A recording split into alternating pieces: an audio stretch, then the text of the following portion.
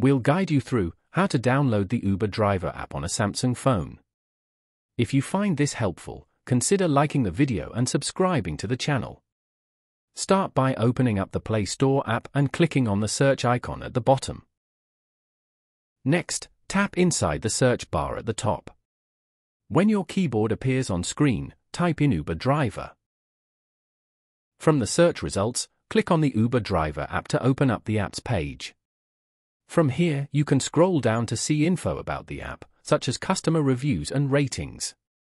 Scroll back up and click on About this app. Go to the very bottom of the page to check if your phone is compatible with downloading the app.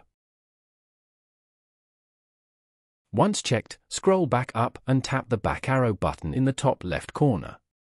Now click on the blue Install button. The app will now start downloading to your phone.